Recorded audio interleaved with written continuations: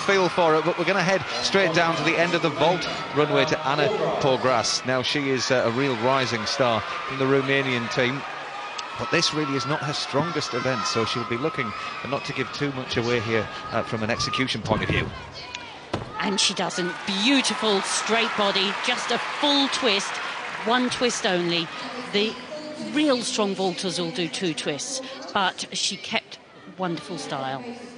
Well, this is the only final that Anna Porgras hasn't made. She flips back, lovely straight body, legs locked together. Quite a large step on landing.